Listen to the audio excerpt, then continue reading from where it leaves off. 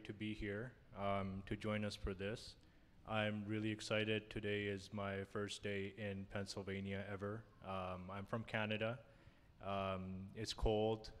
Tim Hortons is great. We love hockey. So I just confirmed everything you ever wanted to know about Canada, I guess. And I'm really enjoying my time here. I really appreciate the organizers and the team that puts these events together for inviting me. Brother Minhaj and Sheikh Muhammad Ashinavi, who couldn't be here today, but and the rest of the team as well. And also I came here and will be going back, inshallah, with an amazing group of friends. So I really appreciate them as well. So please keep them and all of us and all of the organizers in your du'as. Jazakallah khair. So a few disclaimers before we begin this presentation. It's not a very long presentation, or it might be, I don't know, I can't make any promises, to be honest. It's not very complicated, that I can promise you. This is a series I'm sure many of you have been attending on Islam around the world, Islam in different regions. And the purpose is to really break the ice, right? Because it's amazing how much in each region of the world, how much Islamic history, Islamic heritage, how many Muslim experiences there are in each region of the world. I mean, literally, you could start and do a lecture on the history of Islam in Antarctica, and there would be a lot of things to discuss, right? And so when we have these kinds of lectures, I know there are things that you may have read, you may have heard about the region that we're covering, about the history of Islam there. The reason I give this disclaimer at the beginning is so expectations are not particularly high and there are no disappointments, inshallah, because my purpose here is to just break the ice with you, give you some key names, some key dates, some key concepts to keep in mind, hopefully inspire you to go and learn on your own. And if you'd like to learn more and you want to have book recommendations and things of that sort, please you can come up to me afterwards and I'd be happy to share those with you, and perhaps share them with the masjid as well, and it can pass it on to each of you. So please keep that in mind. The other thing to keep in mind is my language skills with reference to the region that I'm going to be talking about are not particularly strong, which is really to say that they're basically non-existent. So I may mispronounce names, and I do apologize for that. It may not be very accurate, but hopefully most of the key names we'll be discussing, you can see the English transliteration on the screen in the presentation, and so you can confirm on your own afterwards as well. And we will have a Q&A session at the end, inshallah. Are we good? Jazakallah khair. So let's begin. A few things to discuss right off the bat, right? Usually when there are strong Muslim communities in different regions of the world, they have their own particular cultural history, and that cultural history is something they want to trace back to the time of the Prophet sallallahu alaihi wasallam. So in some way, they want to say that, oh, our community, the presence of Islam among our people goes back all the way to the time of the Prophet sallallahu alaihi wasallam, and the Muslims in the East Asian context are no different. And we'll talk about what we mean by East Asia in a second, but when we talk about that region as a whole, there's some things that we can get out of the way. The first thing you may have heard is this hadith, purported hadith narration that the Prophet sallallahu alaihi wasallam is alleged to have said, seek knowledge even if you have to go as far as China. And the reality of that narration is that it's not authenticated, in the sense that it's not particularly strong, and we should be very careful about attributing words to the Prophet sallallahu alaihi wasallam that for all we know, based on all of the rigorous methodology we have in the field of hadith, he probably never said that. Right? So first of all, we should keep that in mind. Of course, the general rule that it is the obligation of every Muslim to seek knowledge applies, and of course an implication of that is to do whatever you have to do, seek knowledge by whatever means necessary, and go out there and learn, and part of that is cultural learning about different parts of the world. The other connection to the time of the Prophet sallallahu alaihi wasallam, which you may have heard, And this is particularly strong among the Chinese Muslims. And we'll talk about what we mean when we say Chinese Muslims, because there are many different Muslim groups who exist within the present day borders of the People's Republic of China, and some of them do identify themselves as ethnically Chinese Muslims, and many of them do not. So we will have that conversation in a bit as well. But in general, the Hui Muslims in particular, they say that Sa'd ibn Abi Waqqas, who was, of course, a Sahabi radiallahu anhu, he was an uncle of the Prophet sallallahu alaihi wasallam in terms of their relationship, but he was actually younger than the Prophet sallallahu alaihi wasallam, and one of the earliest to embrace Islam in Mecca. There is a story in the cultural history of the Hui Muslims and other Muslims as well in China that one of the Chinese emperors of the Tang dynasty, and he was alive around the same time as the Prophet sallallahu alaihi wasallam, basically had a dream in which he saw a person wearing a turban and robes, and that person was somehow essential to the safety of his kingdom. So when he woke up, he asked the people in his court about the different parts of the world, the way people dressed there, and when he described what he had seen in his dream, it was told to him that there are these people to the west, of course, to the west of China, and they are Muslims and they tend to dress this way.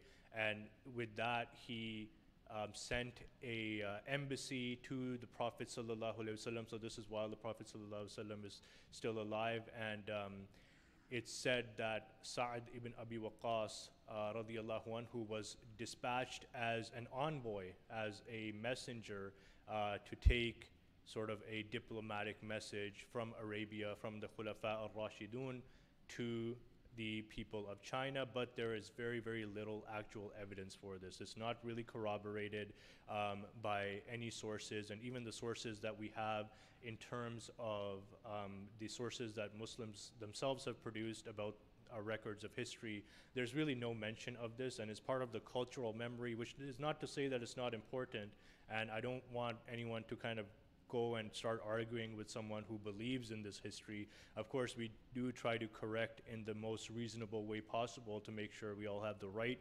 understanding of our history, but it's not really a point that should be causing any kinds of strong arguments. It's just part of the cultural memory of a people, and Muslims all over the world in all cultures have these kinds of stories, again, going back to the time of the Prophet sallallahu alaihi wasallam.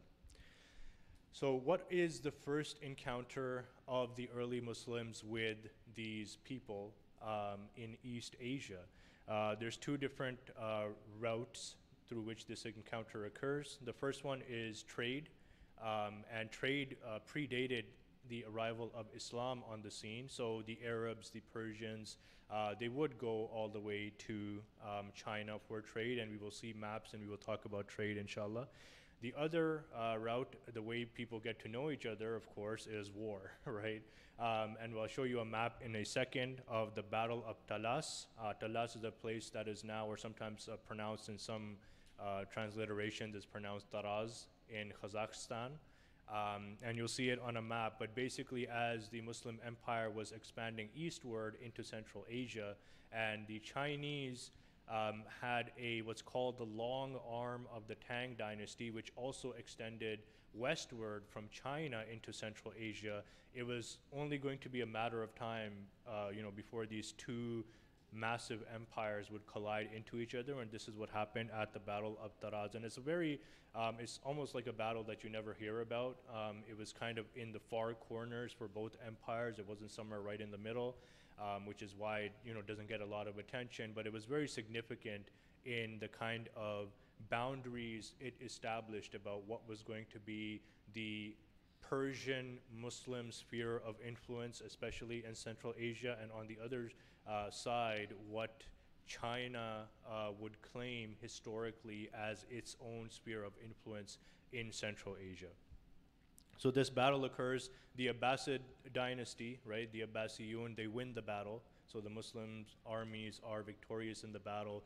They bring back some prisoners of war, and there's one prisoner of war in particular. His name is Da Huan, who was imprisoned in Kufa in Iraq for 10 years between the year 751 and 761. He spends in the city of Kufa. This is before Baghdad was built, so Kufa was still the capital of the Abbasids. And he leaves these very interesting outsider descriptions of an early Muslim society. It's very interesting to read how he describes how the men and women dress, what they do, who they pray to, what kind of khutbahs does the Khalifa give. Like, this is in the days when the Khalifa himself would still go on the mimbar and give the khutbah himself. So, you know, there's all of these interesting details. You can read an article about it if you Google a Chinese prisoner's description of Islam. You will easily find the article and you can read all of the details there. I won't go into them, but it's just a fascinating picture of, you know, how others see you before, instead of just how you see yourself when it comes to early Islamic history. And then, did this just get louder? Yeah, yeah. It's, as long as you guys are okay, it's good? Okay, thank you.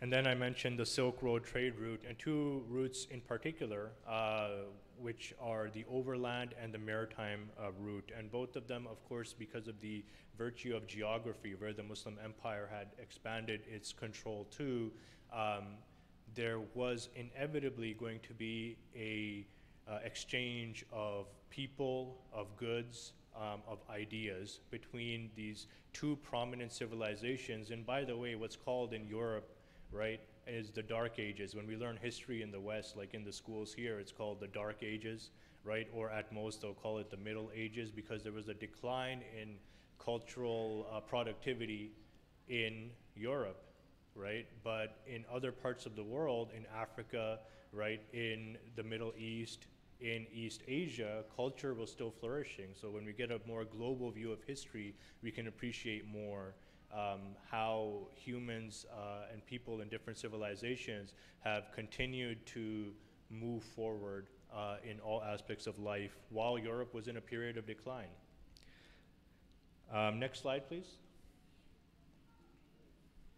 All right, so let's look at a map for a second. I hope that's kind of clear for you guys. I'm gonna get up and try to point some things out here. So what you see here is Central Asia, not a particularly familiar part of the world. It doesn't have any special shapes or something. Many people just call it, you know, the Stan countries. All the Stans are in Central Asia. So what are you seeing here? You're seeing the Umayyad Khilafa, right? The Umayyad Empire, if you will. You can see the city of Ray, which is today called Tehran, is the capital of Iran. So you can see the Iranian sphere will always, the sphere of influence, which is marked sort of by all of these maroon lines, will always be significant in relations, Muslim relations with the Chinese, and we'll talk more about that.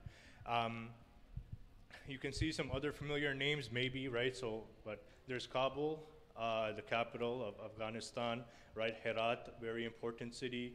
And the Silk Road is basically coming through this entire area. So what we know as the Overland Silk Road. So you have these two kind of, you know, if you imagine like a metro or a subway or something, you have these two kind of terminuses, these two main stations. You start in the cities of China, which we'll see in another map in a second, and then you come down into the cities that are thriving in the Middle East under Muslim rule. These little arrows all mark campaigns. So these are military campaigns as the Muslims are expanding into Central Asia. So you can see some cities there. Actually, it's probably not very clear for you guys, but you know, there's Samarkand over there. Some of the cities that we still know today that we know are part of our heritage. There's Bukhara over there where Imam Bukhari was born. And then you see here is the Tibetan Empire. So Tibet is, I'm sure you guys have heard the name before. Tibet is another part of Inner Asia. So this is Inner Asia rather than Outer Asia. It's the center of the map that's occupied by the People's Republic of China today. And what you see coming in here is what I just mentioned, the long arm of the Tang dynasty. So this is a Chinese empire. It has its bases in the east along the Pacific Ocean, where we usually think of when we think of China, but it has this long arm reaching into Central Asia, mostly so they can control trade routes, right? If you can control the trade routes, you can collect the taxes and you can get rich. This is basically, one of the key equations that plays out throughout history in Central Asia. Who's going to control this route? Who's going to collect the taxes? Who's going to make the money, right? And another thing that you'll notice there is right up there at the top, it says Uyghur Khanate, right? It says Khaganate, but it's really pronounced Khanate. So the Uyghurs are a Turkic people, and we'll talk about this in more detail as well. The Uyghur Muslims, as we say today, they are a Turkic people, which means they're not Turkish. When you say Turkish, it implies the country of Turkey. When you say Turkic, it implies an ethno-linguistic group. So they have some common shared ethnicity, and they have some common shared language roots. And they're also related to the Mongols. So where you see the Uyghur Khanate from the year 744, you have this new state, a Uyghur country, where today it's Mongolia, but that's where their state was.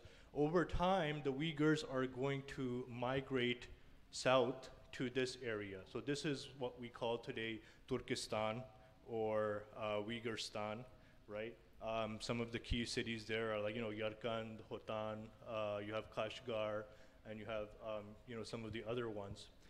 And so the important thing to then keep in mind is some of the key players in this region, right? So you'll always have some kind of Muslim empire that loosely controls Central Asia. There's a lot of local rule in Central Asia, which means there are a lot of people who can play the chess, right? There's a lot of pieces moving around. You will always have Tibet, which will often work with the Uyghur people who are to the north, the Tibetans and the Uyghurs, and Tibet will have its own Islamic history. Tibet is the historic home of the Dalai Lamas, right, of the Buddhist religion. And you will always have a Chinese long arm trying to reach into Inner Asia to control. In the past, there used to be trade routes. In present day, it's trade routes, but even more importantly, it's natural resources, right? Which wasn't really a concern back in the day, but now it is. So this is sort of a map of like the territory that we are trying to cover. Next slide, please. And this is like a bigger picture, right? So you have the map of the routes of two travelers. So you have Jiadan and Ibn Khurradadibi, something like that. I apologize, even the Persian's too much for me. So you have a map around the year 800. You have China and the Islamic world, right? So we just saw a close-up of that specific region, what's happening there. There's your Samarkand, again, your Kashgar, right, where the Uyghur people, you see the Uyghur people are still in the north, in what is today Mongolia, and they're going to migrate south to that region, and they're going to settle there. That's going to become their home. You can see, of course, the Middle East region, the Abbasid Khilafah has come into power, or the Abbasid Empire. And these are the major trade routes. So the Muslim merchants are very, very quickly going to move and establish, here's your, this is what Karachi used to be called, by the way. You have your Daebul, you have your Keelan, you have Gujarat over there, Sri Lanka going into Indo-Malaya, and then the terminus, right? Think of these as like your subway trains. So there's the terminal station, right, where you go for trade.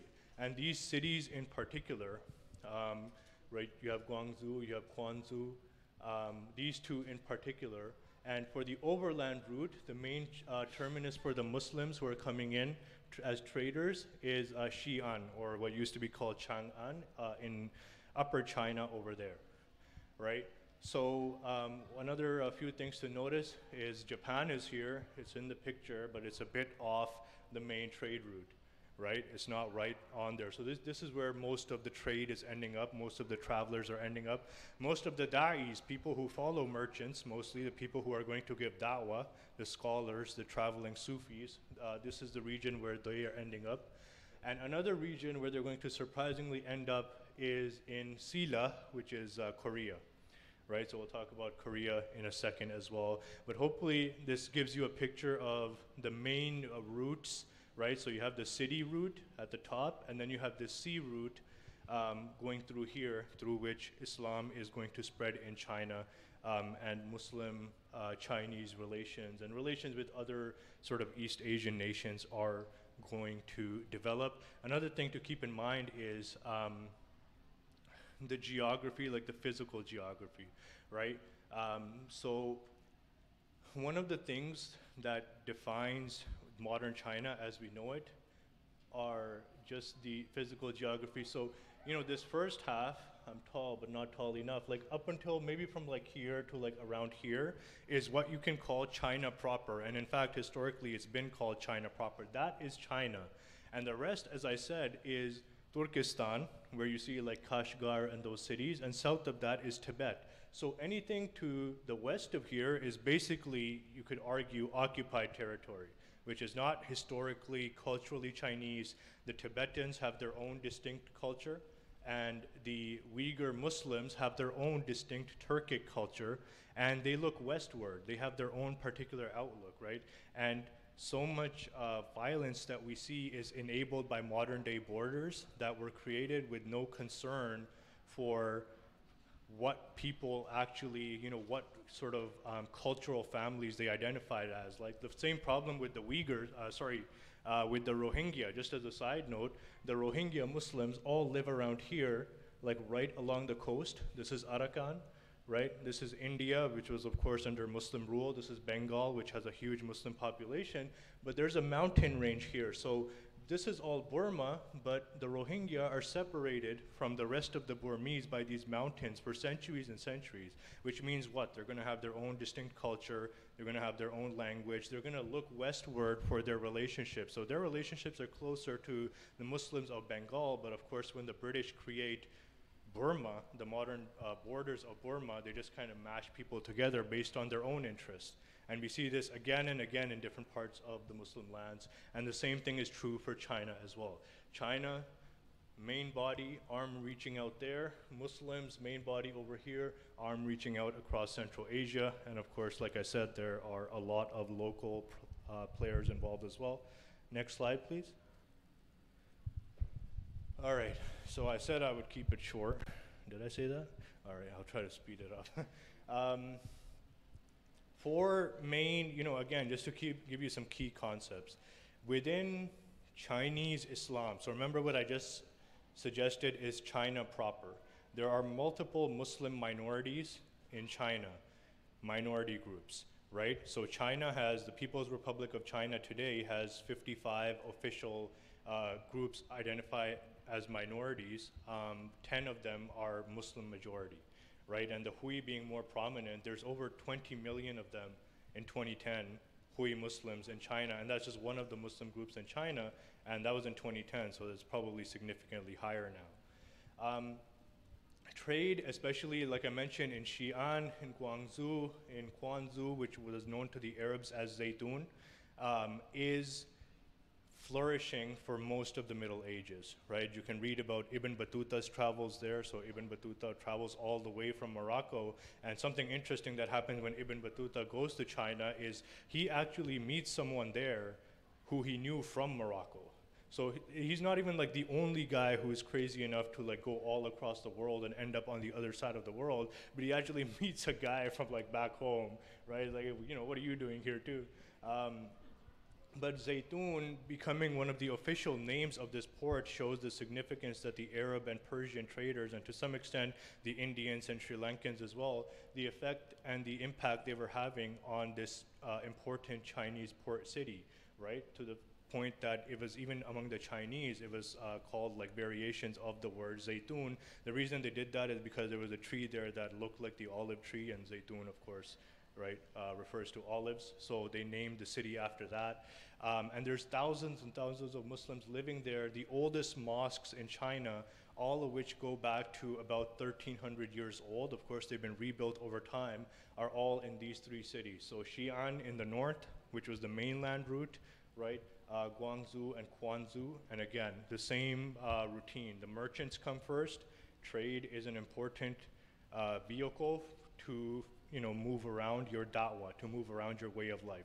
Merchants come first, the scholars follow, the diplomats follow, the Sufi, traveling Sufis, they follow, and slowly communities start to form, they intermarry with the locals, and you have a homegrown, over time, a homegrown Chinese Muslim community. Pax Mongolica. So this is during the Tang dynasty. This is during the early dynasties, let's say from around the year 750 to maybe around the 1200s, early 1200s. Then you have what's called the Pax Mongolica, right? So these are the Mongols, which I'm sure we've all heard about. The Mongol conquests were horrific. I won't go into the details because that's not the topic here. They were horrific for the Muslims. They were also horrific for the Chinese, and they created this truly like world empire, absolutely enormous empire. And I don't mean to like, whitewash that and the horrible legacy of that. But one of the things it did do is it opened up trade and it opened up connections like no other, because now you have one empire in charge of all of these different places, and so they are moving people around. And they're also moving people around because the Mongols were very small in number, right? They didn't have many of their own numbers. They were small in number, so they needed people to, you can conquer, but running a country is more complicated. You can conquer with your sword, but then how are you going to run it? You have to bring in administrators, and you have to bring in people from other places and implant them, because you can't trust the locals, because you just conquered them and maybe killed their families. So why would they work for you in a way that would be faithful? So they're moving people around, and in particular, they would call the Muslims, the Mongols will refer to the Muslims as the Simu, which means they have colored eyes for some reason. I'm not sure why, but they would refer to them as colored-eyed people, and especially a lot of Persian Muslims. The Yuan dynasty, which was the Mongol dynasty occupying China for several centuries, they will bring in these mostly Persian, Central Asians, and settle them in what is China, and then they themselves, of course, will become part of the mix as these Muslim communities grow within China. And it's very interesting to read about that period, just because how familiar it can be for those of us who are from other parts of the Muslim lands. Like, Persian was one of the official languages of the Chinese court, the Mongol court at the time, and we'll see another example as well shortly. Then we move forward. So this is the Yuan dynasty in the Middle Ages. We take another huge jump forward. Communities, like I said, are developing in the background, but you have a community, and then that community starts to produce local Islamic culture, right? So communicating Islam in local language in a way that is, easily understood, the kind of references, the kind of descriptions that you use, it's easily understood by the local people who you are giving da'wah to. So this is now truly Chinese Islam giving da'wah to Chinese non-Muslims, right? And there's a collection of books that are written that become collectively known as the Han Kitab, right? So this is a collection of books about Islam. Often, Confucius and Confucianism is this ancient philosophy and, sort of guiding set of principles in Chinese history, and combining that and some Buddhist influences as well with the Islamic tradition in very interesting ways. And this becomes really, it's led by the Hui culture, right? And it's hard to define at this stage, and even today, to be honest, who the Hui are. So Hui usually refers to Muslims, something having to do with Islam, but there's differences about, is it an ethno-linguistic group? Is it just all Muslims in China, which we know isn't the case? So this is sort of an ongoing debate. But just to give you an example, I do want to quickly, one of the Chinese scholars from this period, so now we're talking about the 1600s, the 1700s, I want to read his description of Islam. So he was asked a question to describe Islam. Oh great, I lost the answer. 1 second. Sorry, break time, guys.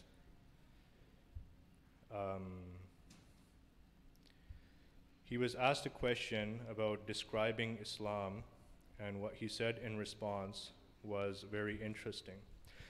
So here we go.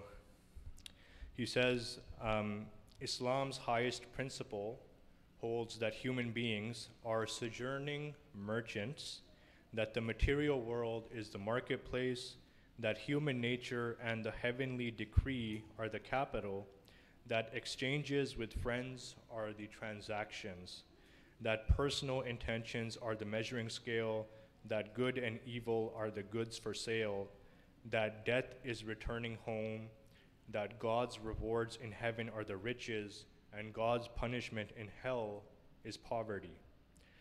The sojourning merchant always returns home, and the goods on loan, in the end, return to their original master. Whatever business you may be in, it comes and then it goes, flying by in no time at all.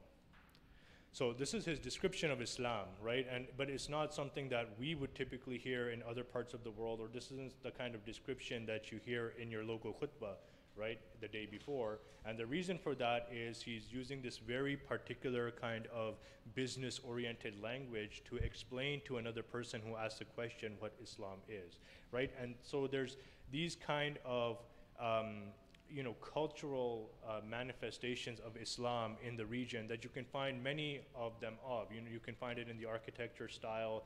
You can find it in things like the prevalence of women's-only mosques in China. China has one of the highest ratios of women's-only mosques and a very, very strong tradition of female, Islamic scholarship of teachers and then their students, and then the students become teachers and then they become students, etc. So all of these things are sort of very particular to the Chinese Muslim experience. Next slide, please. I know I did say the Muslim rebellions on that slide. So Muslims did rebel at times against Chinese rule. There's a constant flux, right? When we think about countries today, we often think about like very fixed borders and armies, and there's literally nothing you can do to get around that. But in the past, a lot of things were in flux, and the only state, the Muslim state, there was a Muslim sultanate that existed in China proper in the 1700s for about 20 years. So this was the only time in history that there was a Chinese Muslim state, which came about as a result of the Panthay Rebellion, as it's called. It was brutally crushed. The war was ongoing, and many of those Muslims, after they lost that war, after they lost their state, they actually fled to Burma and established some of the Burmese Muslim communities, and some of them went to Thailand and established the famous Cham Muslims, the indigenous Cham Muslims of China. So there's a lot of movement happening, and there's a lot of Muslim communities in flux, right? But here are some of the manifestations of Chinese Islam that I was just mentioning. This is the mosque in Xi'an, which is one of the oldest mosques in China. So this is about 1,300 years old. Of course, not this structure. It's been rebuilt over time. But because the merchants were coming there, the Muslim merchants, and they were staying there, they would, of course, have their own mosques. In Guangzhou, there's actually a cemetery that you can still go to with graves of Muslims that are like about 1,200 years old.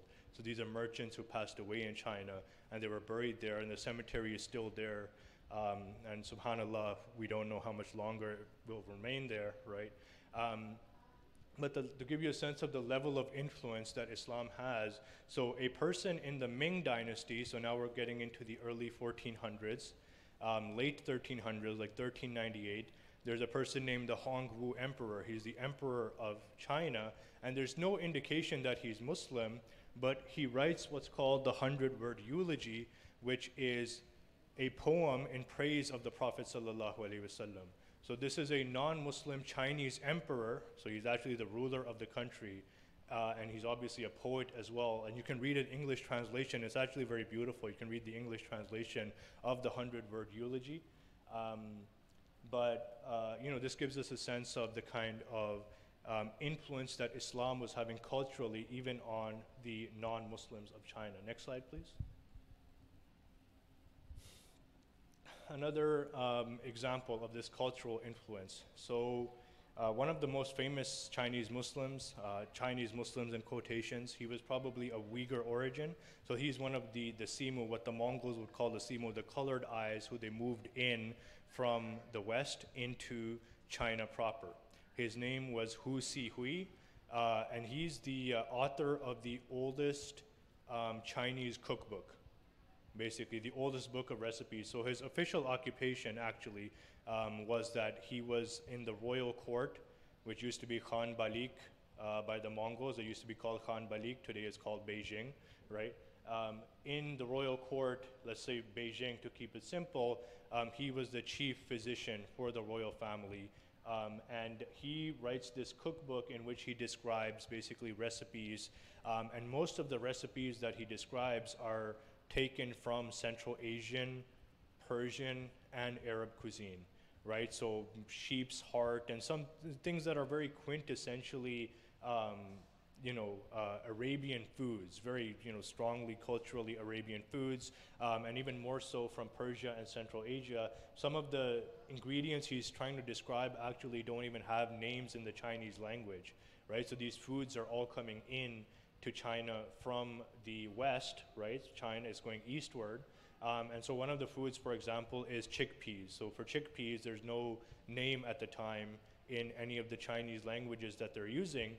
So he uses two words, and the two words that he uses to describe chickpeas translate to Muslim beans, right? So he just calls them Muslim beans. Like, no word for it, so we might as well, right? And many other, he's the first person. So you know how in Chinese restaurants you always see the duck, right? The Peking duck, as called, the Beijing duck. So he's the first person to ever describe a recipe, develop a recipe for Peking duck, and then describe its health benefits, right? So many of the things. So you have this Uyghur Muslim person. His name is Hu Si Hui. This is about 700 years ago. He's working in Beijing. The top doctor in the country, basically, and he's writing this cookbook with these nutritious as well as tasty kind of recipes for the royal family.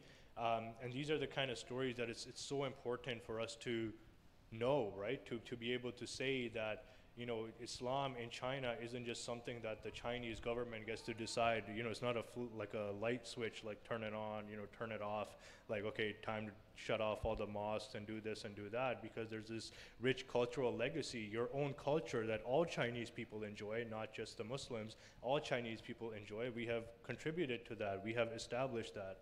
Next slide, please. And even more so, an example that would be more famous is Zheng He, as it's transcribed, but it's pronounced Cheng Ho, who is probably the most famous admiral, the most famous Navy leader in Chinese history. So he also worked for the Ming Dynasty, and he led these famous 7 voyages into the Indian Ocean. And this is before Columbus. This is in the early 1400s. And there's these incredible kind of descriptions, and people turned it into artwork, right? So if you can just get a sense of the fleet here. So he's this Chinese Muslim. He's leading this fleet at the request of the emperor as a diplomat. So he's taking goods. He's going to trade all over the Indian Ocean, and he's going to bring goods back. One of the goods he brought back was a giraffe that no one in China had seen before, right? So he brought back a giraffe, and there was this huge thing in Chinese history and manuscripts. You can find like images of the first giraffe that came, and because he went all the way to East Africa. And also as a diplomat, so exerting China's soft power, right? The Ming Dynasty's soft power, really putting China on the map, right? When Columbus sailed a few generations later, where was he trying to go? He was trying to reach the east, right? He didn't know about the Americas. He was trying to go all the way around to reach China, to reach India. And part of that is because both the Indian Muslim rulers, which was the Delhi Sultanate at the time, as well as the Chinese, who were of course non-Muslim dynasties but heavily influenced by Islam's, and there's heavy Muslim involvement in it, both of them were these thriving places, rich in culture and goods and things that the Europeans just really couldn't wait to get their hands on, right? The other thing he did personally, which was not part of his mission, was spread Islam. So in Southeast Asia, much of the work to spread Islam was done by this incredibly influential, very powerful Chinese Muslim diplomat, right, Cheng Ho. So if you go to places like Indonesia, Malaysia, you'll often find mosques with the name like Masjid Muhammad Cheng Ho, right? Especially in Malaysia, in Malacca, right, the famous city of Malacca. It was really him that personally, while he was there on the Chinese government missions, he would try to personally use that opportunity to talk to local kings about Islam and try to convert them, and a few of them actually did. So this is how the real political beginnings of Muslim rule in what is today Malaysia come through this Chinese Muslim admiral. Again, these incredible contributions, just the logistics involved in taking this kind of fleet all across the Indian Ocean 7 times, to the fact, going all the way to Southeast Africa, is an incredible achievement. Next slide, please. Now, coming back to talking about the Uyghur Muslims a little bit, this is the city of Kashgar. Incredibly important city in Central Asia, and one of the centers of culture for the Uyghur people. This is the Eidgah Mosque, which is probably the most famous masjid there. And you can see the prayer is happening there. Obviously, Eidgah, meaning the place of Eid, basically where the Eid prayer is prayed, and just implying a relatively large masjid. I mean, there's so many other photos you can show, and honestly, it's very easy to get these glimpses of Uyghur culture, which is so important for us to, recognize and then promote, tell people about it.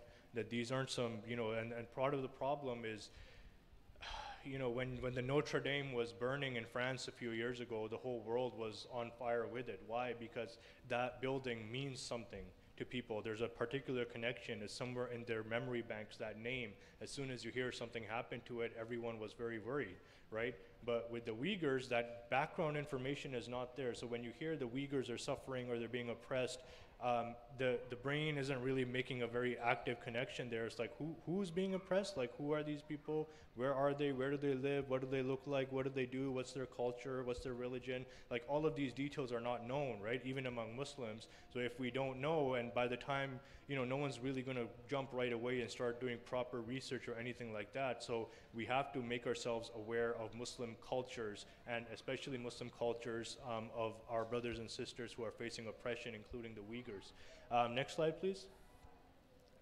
So Turkestan, or Uyghurstan, like as I mentioned earlier, the spread of Islam there is very gradual because of the complicated political situation, and because it was obviously quite far from like the centers of Islamic learning, although eventually places like Kashgar itself would become a center of Islamic learning.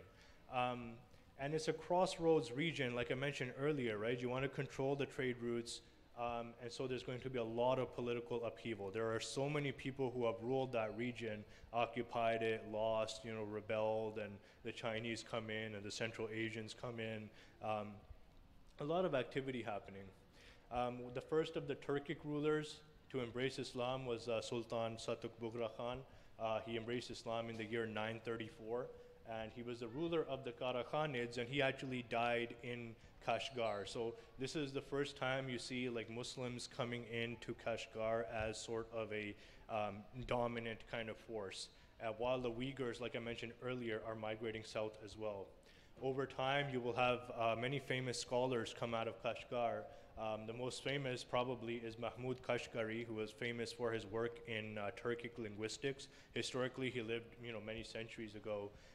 Very famous, or not famous, but interesting example is Sheikha Fatima bin Saad al-Khair.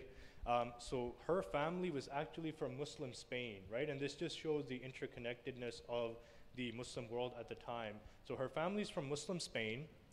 When Spain starts to be reconquered by the Christians coming in from the north, her father, who was a scholar himself, Saad al-Khair, he decides to move with his family to a different part of the Muslim world. And where does he move to? He moves all the way across the map to Kashgar, right? All the way across the map to Kashgar, and that's where Fatima is born.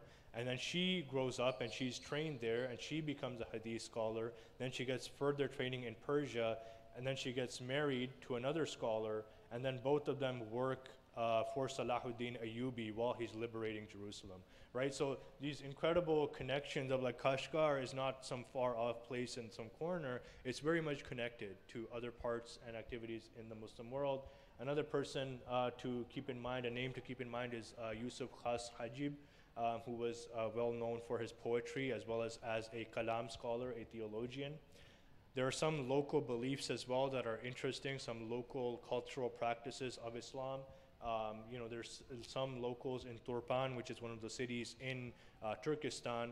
They believe that the cave from Surah Kahf is in that region, and they actually have what's called a mazar, or a mausoleum there. People go visit, they climb into the cave, and they make dua there, and these interesting things happen. And it's a place rich with tradition, right? I mean, you know, you can say they need to be re-educated, they're uncultured and this and that, but these are people who have a culture just as old as any culture in the world. In fact, Kashgar is one of the oldest continuously inhabited cities in the world. One of the, like, it's been continuously inhabited. It has the oldest market. So their Sunday market has been running nonstop for something like 2,000 years, right? Same place, same market has just been going on for that long. And so they have the market, you know, they have the garlic belt. So a lot of the introduction to different parts of the world through the Silk Road, garlic was sent to different parts of the world, but one of the main centers of production was that Uyghur region, right? So there you get your garlic sauce, right? You got like famous kind of cultural stories of resistance to Chinese rule, and these go back like centuries. Like, this is a tradition. This isn't just a modern political situation. This is something that has been going on for a very long time. And there's a story of a woman who resisted sort of Chinese occupation, a Uyghur woman. Her name is Nuzuam. So you can read about her as well. You know, they're famous like salty tea, which is apparently they put salt into the tea and somehow it becomes sweet, right? Or it's a very interesting kind of experience. It's similar from what I've heard to Kashmiri pink tea and other kind of regional variations.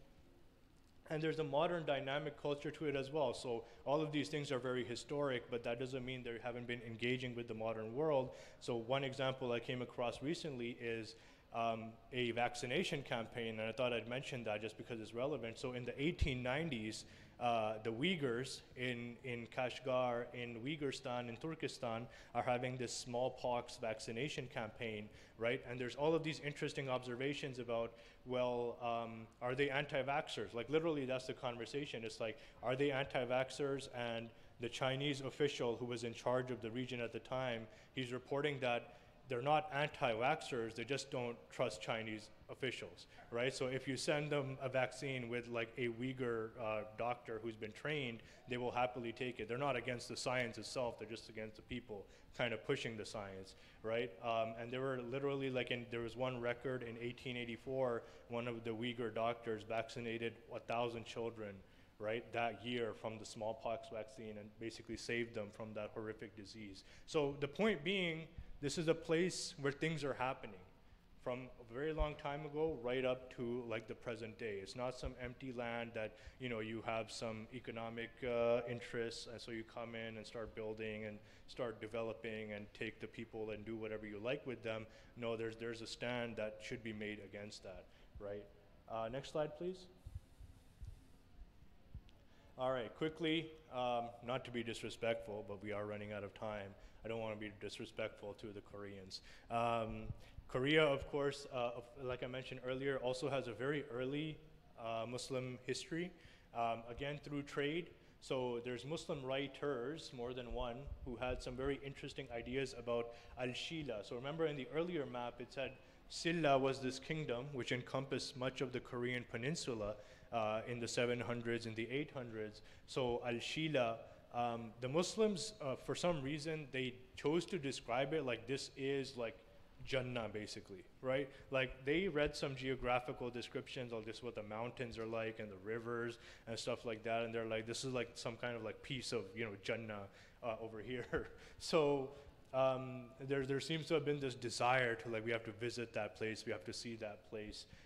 So there's a merchant named Suleiman who visited the region in the year 851. He leaves the earliest description in the Arabic language that we have of the Korean peninsula. And Korean records also indicate that Muslim merchants were definitely there by the 10th century, so the 900s. This I found very, very interesting, and I would love to send Kim Jong-un an email, right, and just let him know as well.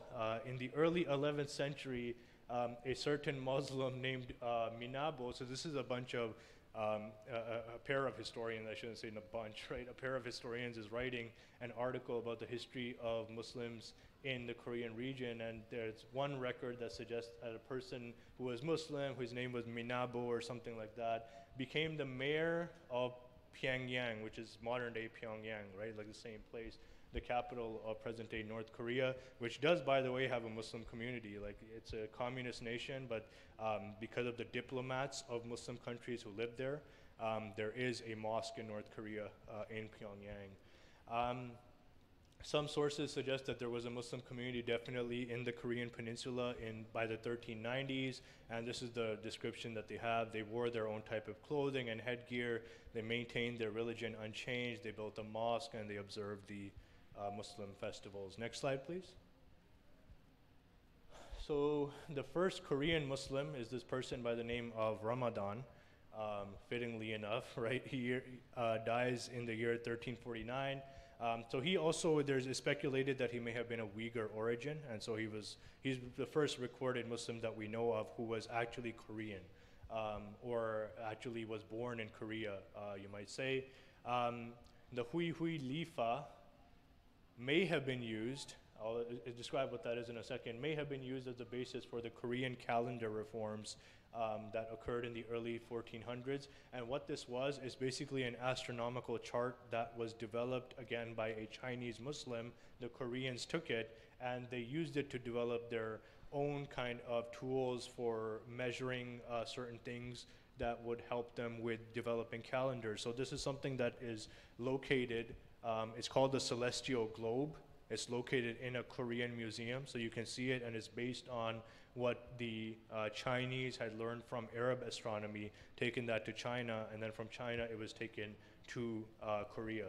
So Islam dies out in Korea by local wars, sort of in the 1420s, and it's revived only after the Korean War by Turkish soldiers who are fighting, as part of the nations fighting in the Korean War, as well as migrants and diplomats, of course. In the modern world, they start to trickle in. South Korea today has a significant Muslim community. There's one mosque, Rahman Mosque, in North Korea, as I mentioned. Next slide, please. Tibet is a very interesting case that, again, I would encourage everyone to read more about. Why? Because it's the relationship of Islam and Buddhism, right? And usually when we think about da'wah and the kind of cultures we have to learn about, we don't think about the Buddhists very much, but there's a very, very long-standing relationship. Of course, Tibet is the land of the Buddhists. That's where the Dalai Lamas come from. And so the Tibetans, by the early Muslims, are considered to be related to the Turks. So the Muslims assume that they're one of the Turkic peoples. Of course, they are close and there's some relationship. And they describe the place, one of the things, the curiosities that the Muslim writers pick up very early on, and this is over 1,000 years ago, is it's said that when you get to Tibet, you start laughing hysterically, or you're smiling like crazy, right? And it's fascinating that that's something that they observed but had no explanation for. In modern times, we know that Tibet is like literally right beside Mount Everest, right? It's the highest plateau in the world, right? In terms of its, above sea level, how far above sea level it is. And so, that means that there's a certain kind of nutrients that you're going to be lacking when you're that high up, and that is going to, and this was later observed in places like Kashmir and other places in Nepal, in the Himalayas as well, that people have certain different characteristics because of the very high altitude that they live in and what that does to their brains. So that was kind of the connection that was made centuries later. It was known among the Muslims for its prized musk, which was praised by Imam Ibn al-Qayyim, among others, and the musk was used in perfumery, in medicine, in poetry as well, so these constant references to misk, right? And there's even a hadith of the Prophet sallallahu alaihi wasallam basically encouraging the use of misk. Although I'm not aware of the authenticity, so please get that double checked. Records suggest that a mosque and a small Muslim community existed in Lhasa, which is the capital of Tibet, in the 900s. And there's so many stories with the 5th Dalai Lama especially of Muslims' engagement. So there's stories like, he saw Muslims praying in the distance and he invited them and asked them, what are you doing? And they explained their religion to him, and then he gave them land because he was also the political ruler of Tibet. He gave them land in Lhasa to build a mosque for themselves. Of course, these stories may have been made up later on. They're not, it's difficult to confirm them, next to impossible. But there were more firm relations as well. For example, Kashmiri Muslims trading in Tibet, right, during the time of the Dalai Lama. And also he helped Afa Khwaja, who is one of the Central Asian rulers, in Turkestan again. So this is the close relationship between the Tibetans and the Uyghurs. He helped him gain power in Kashgar. So everyone's involved in the local politics, and everyone's also involved in the local exchange of cultures. Brother, next slide, please. So Japan is our last stop, so we're almost done. Islam comes to Japan very late, as far as we know, compared to the rest of the region. Japan has always been enjoyed its sort of isolation, its cultural isolation, right? Of course, not completely isolated, that would be nearly impossible, but you know, relatively speaking, they traded with who they had to trade with, but they didn't go too far afield until modern times, right? Until modern times, Japan begins to emerge as a important regional power. So I'm just going to explain these two images before we get into like some of those details. The first one is basically from World War II, right? And it's a Tatar girls' school in Tokyo. So Tatar Muslims, people like, you know, from who are sort of Russian Muslims who have escaped from Russia, and they have sought refuge in Japan.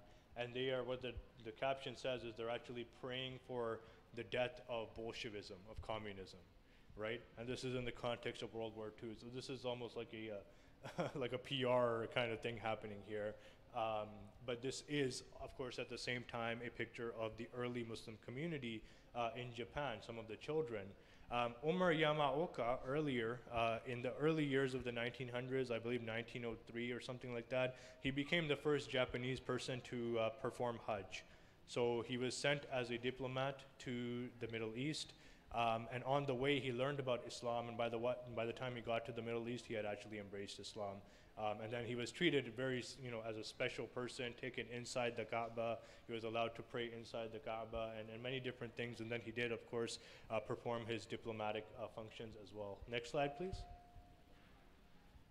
So there you have some names of how Muslims, you know, again, because there wasn't a lot of contact or interaction, they were using different names, you know, Yaban, Chapun, Kapwanya. They would kind of play around with what they heard about this place very far off, and there's a silence, right, on early Muslim-Japanese engagement, which it doesn't mean it never happened, but it might have never happened, right? It's, maybe we'll find evidence that suggests otherwise someday. The first major discussion of Islam in a Japanese work of writing is in the year 1715. In the 1870s, so as we get to modern times and Japan starts to open up a bit to the world, a seerah work, basically a seerah biography of the Prophet ﷺ is translated into Japanese for the first time, and in 1920 the Quran is translated into Japanese for the first time by a Buddhist scholar. After there's a sudden influx, like, you know, during that time in the 1910s, like 600 Muslims suddenly came because of Japan's international relations, and they came as refugees and they settled in Japan. So there was this sudden surge of interest in what is this religion, what do these people believe. The Japanese, the other way, the Japanese embassy to Qajar, Iran, the Qajar ruled Iran, as well as Ottoman Turkey in 1880 was the beginning of diplomatic ties with the Muslims, and a trickle of immigration begins. So you have some Egyptians, especially in the late 1890s and early years of the 1900s, some Egyptians and some Indians who kind of trickle into Japan and many of them marry locally and start these sort of mixed families. But it's important to realize that when the early decades of the 1900s came, about 100 years ago, there were only two countries left in the world that were not directly colonized by the European powers. One of them was Japan, the other one was Ottoman Turkey, right? So these two powers kind of recognized that we're the only ones left, right, who haven't been directly colonized, and so that too spurred like sort of some collaboration between them. Mosques were established in Japan in the cities, as you can see there. The first one is 1905, which was established by Russian prisoners of war. So Russian Muslims who were imprisoned in Japan were allowed to establish this mosque in 1905.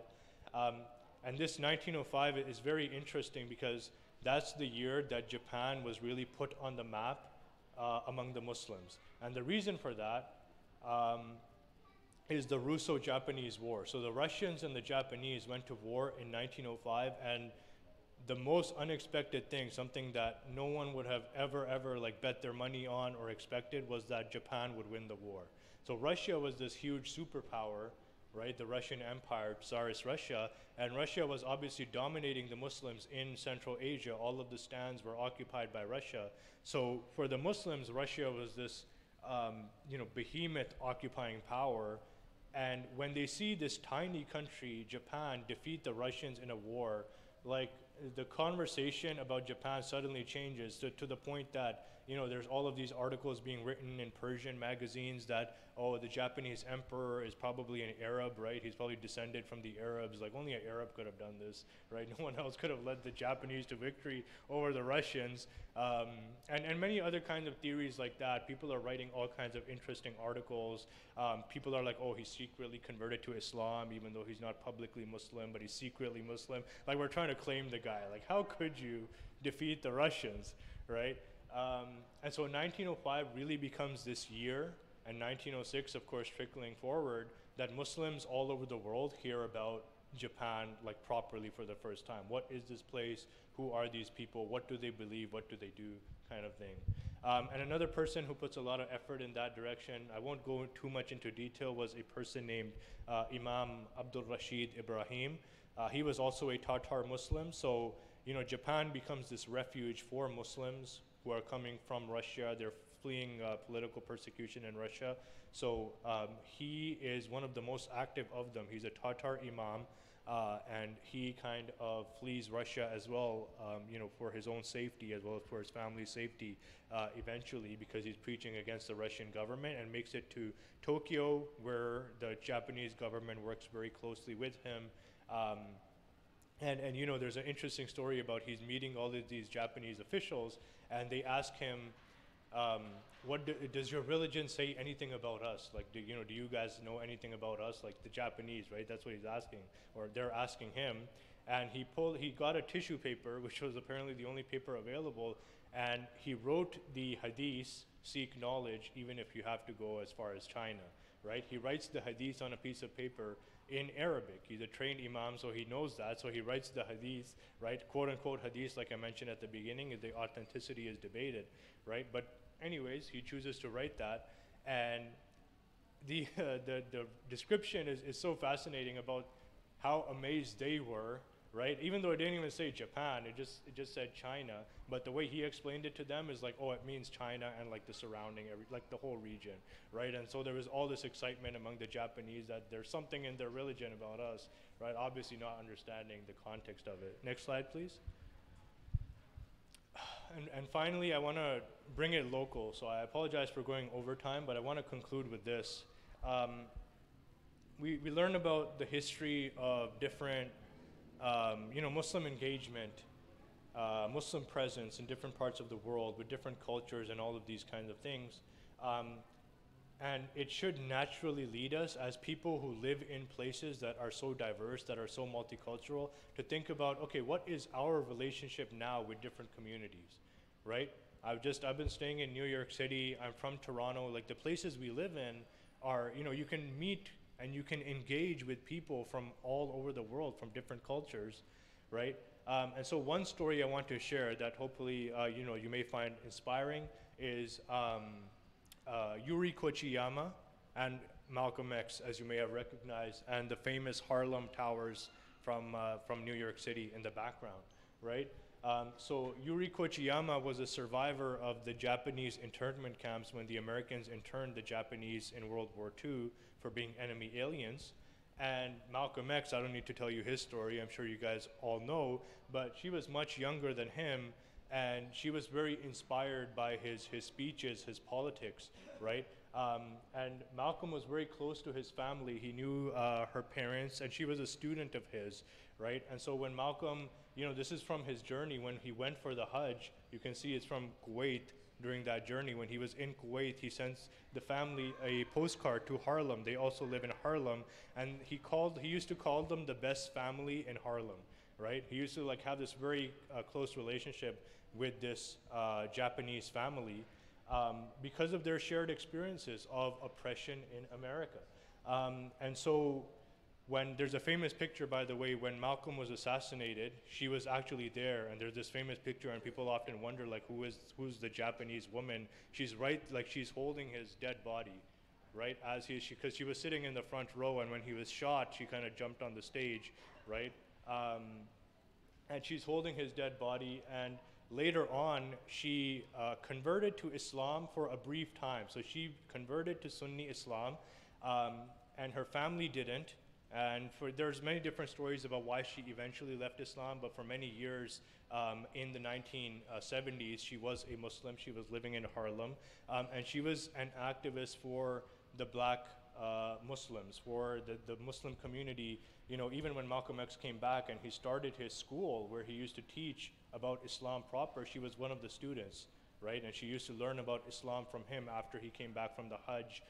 And then he passed away, and then she embraced Islam. But even though she eventually left Islam, or Allah knows best, whether she really did or not, we don't know, she continued to be this incredible ally, like a true ally to the black Muslims, to the point that in the 1980s, when Muslims in New York would get arrested, they all had her phone number memorized. So when the police or anyone gave them the opportunity and said, who do you want to call, before calling their lawyers or even their families, they would call her, because they knew that she was the person who was going to be more energetic than anyone to organize whatever, if it was a protest or a lawyer or whatever needed to happen, she had to do it. And much into her old age, when 9/11 happened, she was already an elderly woman by then, but still remained very, very active in the anti-war protests, opposing the war in Iraq, Afghanistan, etc. And she passed away just a few years ago, right? So these are the kind of local stories that should remind us, what kind of local relationships do we build when we want to share our culture, our way of life with other people? What do we do to make sure that they also feel comfortable, that we also express a curiosity, a genuine curiosity to say, what's your culture? Tell me about your culture. Let's talk about our shared history. It doesn't matter, you're from Japan, you're from Russia, you're from West Africa. It doesn't matter where you're from. We can talk about the shared history that my people, Muslims, and your people have had in this land, and we can talk about it locally as well. And that's how you start making those connections with genuine people that are not only going to be good for our communities, but inshallah will also really bring new life to the da'wah that we do as we try to spread the message of Islam. So I want to conclude with that. Jazakallah khair for listening. I apologize for going over time. I'm not sure, do we still have time for Q&A? A few minutes? Yeah, so if anyone does have any burning questions, I'm kind of tired too, to be honest, because I've been running all over New York City and checking it out, and it's the biggest city I've ever been to. Very cool place, right? I'm sure you guys know a lot more that makes it less cool, but I've only seen the cool stuff, alhamdulillah. But if anyone does have any questions, please go ahead. Yes, sir. I may not be able to hear you from all the way back there.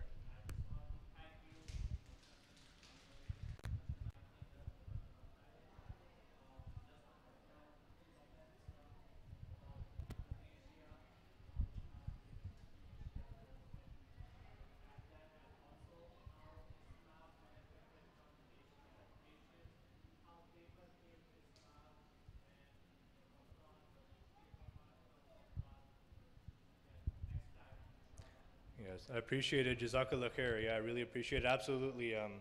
Paper and also gunpowder, right? Two things that were invented in China that nobody made use of, like the Muslims, at least at the beginning, right? Could the Ottomans have conquered Constantinople without gunpowder? They probably could not have, right? Or the city that we know as Istanbul today, right? And paper even more so, like all of the cultural, when we read about Ibn Sina and all of the great scientists and all the great thinkers and all the different fields and the spread of knowledge like no other civilization had done before. Paper was first produced in China and picked up by the Muslims when they conquered Central Asia and brought back, and then the paper mill started in Baghdad and Cairo and Dimashq and other places in Muslim Spain and Andalusia, right? And that's where the Europeans first picked up on paper. But it was those two inventions in particular, and many other things, Chinese medicine, that the Arabs contributed, the Muslims contributed to Chinese medicine, and they also learned a lot from the Chinese and the knowledge exchange that had happened. So I really didn't focus on that, but that's an excellent point. We should also focus on the exchange of knowledge, right, while we're talking about ideas and people and goods moving around. And Indonesia, of course, very rich history of the spread of Islam there, so I won't go into that. The Chinese did play a role in that, right, and vice versa, the Indonesians. So there's a lot of movement.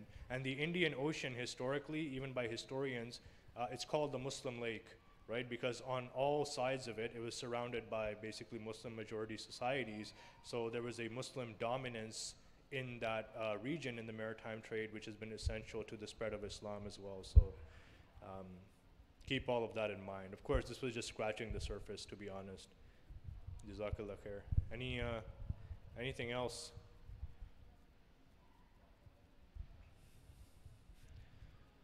All right. Oh, yes, sir.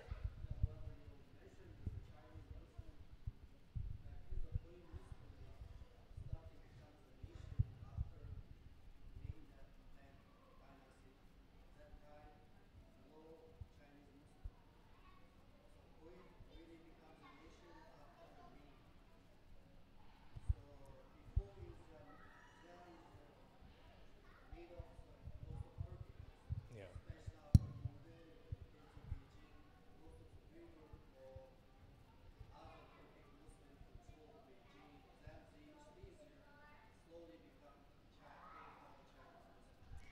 Yeah, absolutely. So to what the brother is saying is that what we might refer to as the Chinese Muslims, or even the Hui as Chinese Muslims, is really an identity that develops during the Ming period and afterwards, which is to say, sort of starting in the 1400s, 1500s, and later on. So the first, you could say, 700s or 700 years or so of Muslim history in China.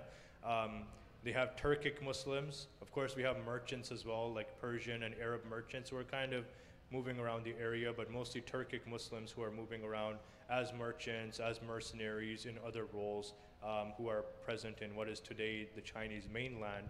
And of course, we described what we think of as China proper historically, right? It's not modern day China. Modern day China is occupying Turkestan as well as Tibet, right? So that's not part of like historic China. Thank you for the clarification.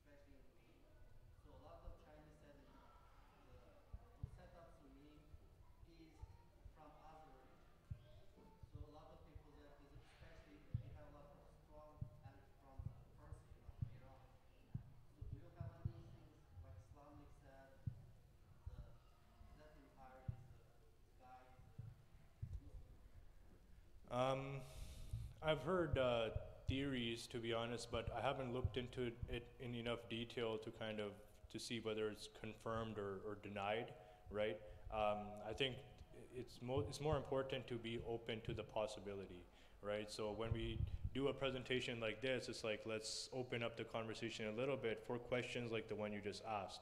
Now we can go into more specifics of like, okay, was there a conversion to Islam in that sense? And many, many other questions that we could address as well. So to that question, I don't have an answer. I need to learn more as well, but it's an important question, and hopefully everyone who sat in the presentation does have more questions, like a lot of questions that I didn't answer, because that's the whole point, that we need to learn more, that there's so much more that we can dig up and discuss on this topic. So Jazakallah khair, brother. And we'll wrap it up there because I think it's Isha time. So Jazakallah khair, everyone, for sticking around and listening. And I'm still here, inshallah, for a little bit. if you have anything else you want to talk about. But I really appreciate the opportunity. Assalamu alaikum.